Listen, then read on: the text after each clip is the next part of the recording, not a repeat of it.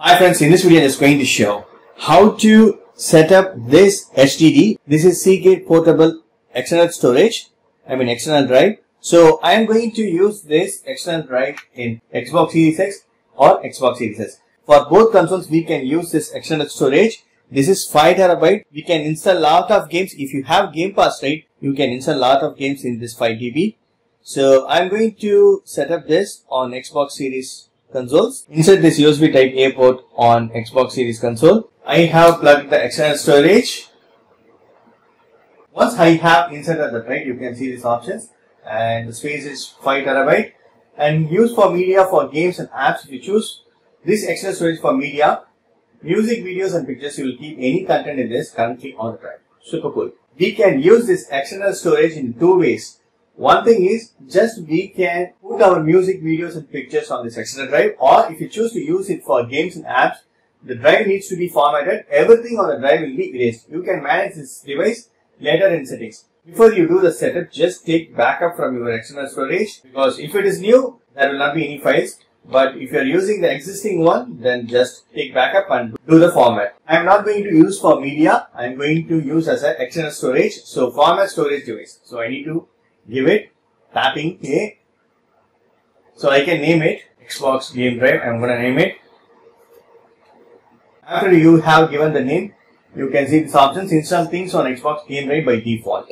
So if you make Xbox Game Drive this place to install new games and apps, we'll use that from now on. You can change this at any time in settings. So I'm going to choose this, install new things here. If you're going to install after adding this external storage, directly it will be downloaded and installed on external storage. If you want to keep current location, means that is internal storage. So I'm going to choose this install new things here. When formatting is done, you will be able to use the games and apps on Xbox Game Drive. So I'm going to give format storage device. Super cool. Xbox Game Drive external storage ready. Close. Now I'm going to settings. Come to storage. Under system, storage devices. So here you can see this internal storage, and what I have added Xbox Game Drive, it is up to 5 GB. So you can choose this install here by default. So I have assigned install here by default. If you want to change it, right, you can change this as well. So tap it. Once you tap it, right, you can see this information. Install here by default.